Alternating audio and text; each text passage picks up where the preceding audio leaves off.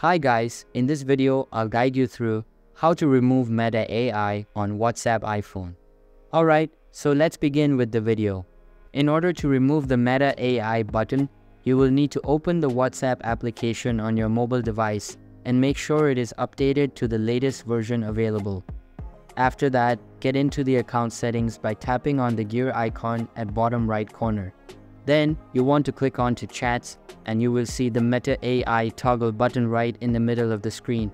But right now, we do not see it. In some of the videos on YouTube, you will find screenshots of the toggle feature. Sadly, Meta has removed this option to remove the Meta AI.